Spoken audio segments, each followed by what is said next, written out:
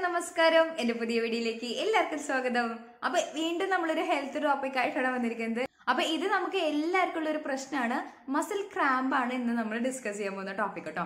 Muscle cramp എന്ന് വെച്ചാൽ നമുക്ക് പെട്ടെന്ന് മസിൽ പിടിക്കില്ലേ, അത് നമുക്ക് ചിലപ്പോൾ രാത്രി കിടന്നുറങ്ങുമ്പോൾ, ഈ തണുപ്പ് സീസണൊക്കെ ആകുമ്പോൾ രാത്രി കിടന്നുറങ്ങുമ്പോൾ മസിൽ കയറും. അതുപോലെ തന്നെ നമ്മൾ ചിലപ്പോൾ കളിക്കുമ്പോൾ, ഫുട്ബോളൊക്കെ കളിക്കുമ്പോഴും ചിലരിൽ മസിൽ കയറുന്ന കണ്ടിട്ടുണ്ട്. അതുപോലെ തന്നെ എൻ്റെ ഹസ്ബൻഡിന് മെയിനായിട്ട് ബൈക്ക് യൂസ് ചെയ്യുമ്പോൾ പെട്ടെന്ന് മസിൽ കയറുന്നതായിട്ട് പറയുന്നുണ്ട് കേട്ടോ. അപ്പോൾ കൂടുതലായിട്ട് എല്ലാവർക്കും എല്ലാ രീതിയിലും മസിൽ കയറാൻ ചാൻസുകൾ ഉണ്ട്. അതിനെക്കുറിച്ചുള്ള ഒരു ചെറിയൊരു എന്തൊക്കെയാണ് നമുക്ക് മസിൽ പിടിക്കുമ്പോൾ ചെയ്യേണ്ട കാര്യങ്ങളെന്ന് നമുക്ക് നോക്കാം. ഈ മസിൽ ക്രാമ്പ് മെയിനായിട്ട് വരുന്നത് എന്തുകൊണ്ടാണെന്ന് വെച്ചാൽ കൂടുതലായിട്ട് ആ ഒരു മസിലിന് നമ്മൾ സ്ട്രെയിൻ കൊടുക്കുമ്പോഴാണ് നമുക്ക് മസിൽ ക്രാമ്പ് വരുന്നത്. നമ്മളിപ്പോൾ കൂടുതലായിട്ട് നിൽക്കുക, അതുപോലെ തന്നെ ഒരേ പൊസിഷനിൽ കൂടുതൽ സമയം ഇരിക്കുക, അങ്ങനെയൊക്കെ വരുമ്പോഴാണ് നമുക്ക് ആ ഒരു മസിൽ ക്രാമ്പ് വരുന്നത് കേട്ടോ. അപ്പൊ മെയിനായിട്ട് ഞാൻ ഇന്ന് ഡിസ്കസ് ചെയ്യാൻ പോകുന്നത് നമ്മുടെ കാഫ് മസിൽസ് ആണ് മസിൽ പിടിക്കുന്ന സംഭവം പറയുന്നത്. ഈ മസിൽ ക്രാംസ് വരാനുള്ള മെയിൻ ആയിട്ടുള്ള റീസണുകൾ എന്തൊക്കെയാണെന്ന് ആദ്യം തന്നെ നോക്കാം. അപ്പൊ ആദ്യം തന്നെ ഞാൻ പറഞ്ഞ പോലെ തന്നെ നമ്മൾ കൂടുതലായിട്ട് ആ ഒരു മസിൽ കൂടുതലായിട്ട് യൂസ് ചെയ്യുമ്പോൾ നമുക്ക് ഇങ്ങനെ മസിൽ ക്രാമ്പ് വരും കേട്ടോ. പിന്നെ ഉള്ളത് നമ്മുടെ പോസ്റ്റേഴ്സ് ശരിയല്ലെങ്കിൽ നമുക്ക് ചിലപ്പോൾ ഈ ഒരു മസിൽ ക്രാമ്പ് വരാൻ സാധ്യത കൂടുതലാണ്. അതുപോലെ തന്നെ പ്രഗ്നന്റ് ലേഡീസിൽ ഇത് മെയിൻ ആയിട്ട് ഉള്ളൊരു സംഭവം തന്നെയാണ്. പിന്നെ ഉള്ളത് നമുക്ക് എന്തെങ്കിലും നമുക്ക് ഒരു ആക്സിഡന്റ് പറ്റി നമുക്ക് ആ ഒരു മസിൽ വീക്കായി അങ്ങനെയൊക്കെ ഉള്ളവർക്കും ഇടയ്ക്കിടയ്ക്ക് അങ്ങനെ മസിൽ ക്രാമ്പ് വരുന്നുണ്ട്. പിന്നെ ഉള്ളത് ചില മെഡിസിൻസിന്റെ ഓവർ യൂസേജ് കാരണവും നമുക്ക് ഈ ഒരു മസിൽ ക്രാമ്പ് വരുന്നുണ്ട്. പിന്നെ വൈറ്റമിൻ ഡെഫിഷ്യൻസി ഉള്ളവർക്കും അതുപോലെ തന്നെ മസിൽസ് ഒക്കെ ഭയങ്കരമായിട്ട് സ്റ്റിഫായി ഇരിക്കുന്നവർക്കും ബ്ലഡ് സർക്കുലേഷൻ ഒക്കെ കുറവുള്ളവർക്കും ഇങ്ങനെ ഈ ഒരു മസിൽ ക്രാമ്പ് വരുന്നതായിട്ട് കണ്ടിട്ടുണ്ട്. മെയിൻ ആയിട്ടുള്ള പ്രത്യേകിച്ച് എല്ലാവർക്കും ഉള്ള റീസൺ എന്താ വെച്ചാൽ ഡീഹൈഡ്രേഷൻ ആണ്. വെള്ളം കുടിക്കാത്തത് കൊണ്ട് നമുക്ക് ഇങ്ങനെ മസിൽ ക്രാംസ് വരുന്നതായിട്ട് കണ്ടിട്ടുണ്ട്. അപ്പൊ ഇതൊക്കെയാണ് നമ്മുടെ റീസൺസ്.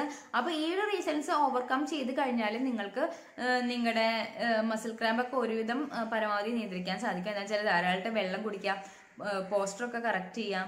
തണുപ്പ് കാലത്തും ഇങ്ങനെ വരുന്നതായിട്ട് കണ്ടിട്ടുണ്ട്. ഇനി നമുക്ക് എന്താണ് നമുക്ക് ഈ മസിൽ ക്രാമ്പ് വന്നു കഴിഞ്ഞാൽ പെട്ടെന്ന് നമുക്ക് എന്തൊക്കെയാണ് ചെയ്യാൻ സാധിക്കുക.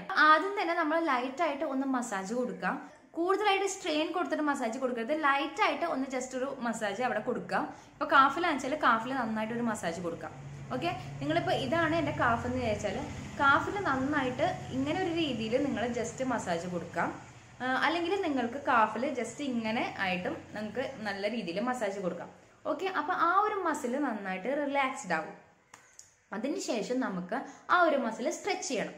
ഓക്കെ, അപ്പൊ ആ ഒരു മസിൽ നന്നായിട്ട് വലിഞ്ഞ് ഇറുകി പിടിച്ചിരിക്കുകയാണ്. അപ്പൊ നമുക്ക് നന്നായിട്ട് സ്ട്രെച്ചിങ് കൊടുക്കണം. അപ്പൊ കാഫിന്റെ സ്ട്രെച്ചിങ് ഞാനിവിടെ കാണിക്കുന്നുണ്ട്. 2-3 സ്ട്രെച്ചിങ്ങുകൾ ഞാനിവിടെ പറയുന്നുണ്ട്. അപ്പൊ നിങ്ങളൊന്ന് കാണൂ കേട്ടോ. അപ്പൊ നമുക്ക് കാഫ് സ്ട്രെച്ചിങ് എങ്ങനെയാന്ന് നോക്കാം. ആദ്യം തന്നെ നമുക്ക് ഇരുന്നിട്ട് എങ്ങനെയാണ് സ്ട്രെച്ച് ചെയ്യാൻ നോക്കാം. നമുക്കൊരു ടവല് നമുക്ക് എടുക്കാം. ഒരു കാല് നമ്മൾ മടക്കി വെക്കുക, എന്നിട്ട് അടുത്ത കാല് സ്ട്രെയിറ്റ് ആയിട്ട് ഇരിക്കണം, മുട്ട് മടങ്ങരുത്. എന്നിട്ട് ടവല് കൊണ്ട് നമ്മുടെ കാൽപത്തി നന്നായിട്ട് നമ്മുടെ ശരീരത്തിലോട്ട് ചേർത്ത് വലിക്കാം. അപ്പൊ നമുക്ക് നല്ല രീതിയിലുള്ള സ്ട്രെച്ച് നമുക്ക് കിട്ടും, കാഫ് സ്ട്രെച്ച് കിട്ടും കേട്ടോ. അപ്പൊ അത് നിങ്ങൾ ജസ്റ്റ് ഒരു 10 സെക്കൻഡ് നേരം ഹോൾഡ് ചെയ്യാം. അപ്പൊ നമുക്ക് നന്നായിട്ട് രീതിയിൽ സ്ട്രെച്ച് കിട്ടും. ഓക്കെ, അപ്പൊ ഇതാണ് ഇരുന്നിട്ടുള്ള സ്ട്രെച്ച്. ഇത് നമുക്ക് നിന്നിട്ടായാലും ചെയ്യാം. നമുക്ക് നിന്നിട്ട് ചെയ്യുമ്പോൾ നമുക്ക് എന്തെങ്കിലും ഒരു സ്റ്റെപ്പ് ഉണ്ടെങ്കിൽ ആ സ്റ്റെപ്പുമ്മേ നമുക്ക് ജസ്റ്റ് നമ്മുടെ കാല് വെച്ചിട്ട് നല്ല രീതിയിൽ പ്രസ് ചെയ്ത് കൊടുക്കുക.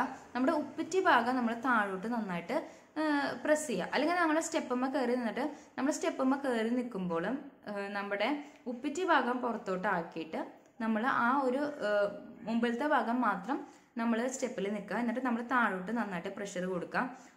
അപ്പോഴും നമുക്ക് നന്നായിട്ട് കാഫ് സ്ട്രെച്ചിങ് കിട്ടും കേട്ടോ.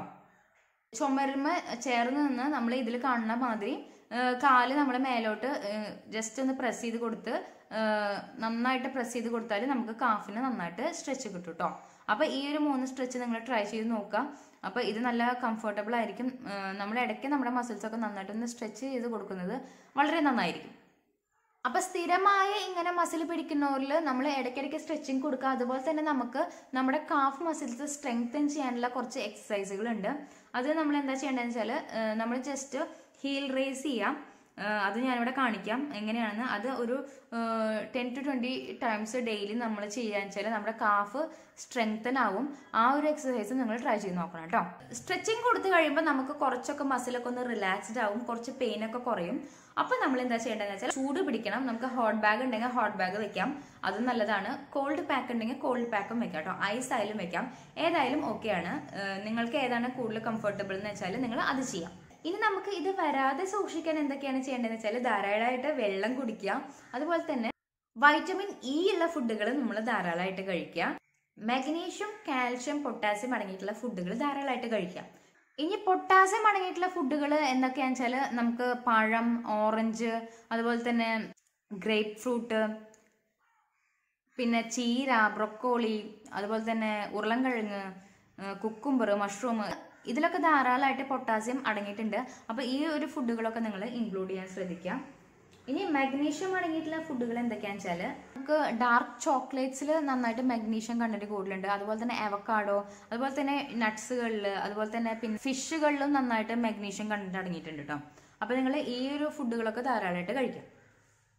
അപ്പോൾ വൈറ്റമിൻ ഇ റിച്ച് ഫുഡ്സ് എന്തൊക്കെയാണെന്ന് വെച്ചാൽ നമുക്ക് കിവിയിൽ നന്നായിട്ട് വൈറ്റമിൻ ഇ ഉണ്ട്. അതുപോലെ തന്നെ ചീര, അവക്കാഡോ, അതുപോലെ തന്നെ നമ്മുടെ ബദാം, ഒലീവ് ഓയിൽ.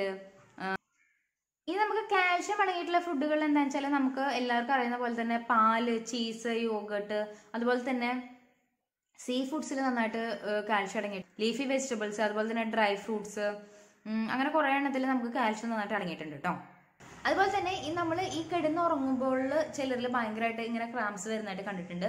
എന്താണെന്ന് വെച്ചാൽ നമ്മൾ ഈ തണുപ്പ് സീസണിലാണ് കൂടുതലായിട്ട് ഈ ക്രാംസ് വരുന്നത്. അപ്പോൾ നിങ്ങൾ എന്താ ചെയ്യേണ്ടതെന്ന് വെച്ചാൽ എങ്ങനെയാണ് വരുന്നത് വെച്ചാൽ നിങ്ങൾ പുതപ്പ് ചിലപ്പോൾ നല്ല കട്ടിയുള്ള പുതപ്പായിരിക്കും, അത് നിങ്ങളുടെ കാലുമേ മേലെ ഇട്ടുണ്ടാവും. ഓക്കെ, അപ്പൊ കാലിന്റെ മേലെ നമുക്ക് കാലാണല്ലോ ഏകദേശം നന്നായിട്ട് തണുപ്പ് ഫീൽ ചെയ്യുക. അപ്പൊ കാലുമേലായിരിക്കും നമ്മൾ അത് ഇട്ടുണ്ടാവുക. അപ്പൊ അതിന്റെ ഒരു വെയിറ്റ് കൊണ്ട് നമുക്ക് ക്രാംസ് പെട്ടെന്ന് വരും. അപ്പൊ ആ ഒരു ബെഡ്ഷീറ്റ് എടുത്ത് മാറ്റാൻ നിങ്ങൾക്ക് അങ്ങനെ വെച്ചാൽ നിങ്ങൾ സോക്സ് ഇട്ട് കിടന്നുറങ്ങാം. അപ്പൊ ഈ രാത്രിയിൽ ഈ ക്രാംസ് വരുന്നവർക്കായിട്ട് ഈ ഒരു ടിപ്പ് നിങ്ങളൊന്ന് ശ്രദ്ധിച്ച് നോക്കിക്കഴിഞ്ഞാൽ നിങ്ങൾക്ക് അതൊന്ന് അവോയ്ഡ് ചെയ്യാൻ സാധിക്കും കേട്ടോ. പിന്നെ ഇങ്ങനെ ക്രാംസ് ഇടയ്ക്കിടയ്ക്ക് വരുന്നവരിൽ നിങ്ങൾ ചൂടുവെള്ളത്തിൽ കുളിക്കാൻ ശ്രദ്ധിക്കുക. അപ്പോൾ അത് നിങ്ങൾക്ക് ഒരു നല്ലൊരു റിലീഫ് കിട്ടും. ബാലൻസ്ഡ് ആയിട്ടുള്ള ഡയറ്റ് കഴിക്കുക, നല്ല രീതിയിലുള്ള ഫൈബേഴ്സ്, അതുപോലെ തന്നെ leafy vegetables, vitamin C, E എല്ലാം അടങ്ങിയിട്ടുള്ള ഫുഡുകളൊക്കെ നന്നായിട്ട് കഴിക്കുക. അപ്പോൾ ഡയറ്റിന്റെ കാര്യങ്ങൾ നിങ്ങളൊന്ന് പ്രത്യേകം ശ്രദ്ധിക്കണം. അപ്പൊ ഈ ഒരു കാര്യങ്ങളൊക്കെ ശ്രദ്ധിച്ചു കഴിഞ്ഞാൽ നമ്മുടെ മസിലിന്റെ ഉളുക്കൊക്കെ നമുക്ക് പെട്ടെന്ന് വരാതിരിക്കാനും വന്നു കഴിഞ്ഞിട്ടുള്ള കുറെ ടിപ്സുകൾ ഞാൻ പറഞ്ഞിട്ടുണ്ട്. അപ്പൊ എല്ലാവരും അങ്ങനെ വരുന്നവരാണെങ്കിൽ ഇതൊക്കെ ഒന്ന് ട്രൈ ചെയ്ത് നോക്കാം. വീഡിയോ നിങ്ങൾക്ക് യൂസ്ഫുൾ ആയെന്ന് വിചാരിക്കുന്നു. അപ്പൊ ഇന്നത്തെ വീഡിയോ ഇത്രയേ ഉള്ളൂ. ഇനി അടുത്ത വീഡിയോയിൽ കാണാം. Okay, by.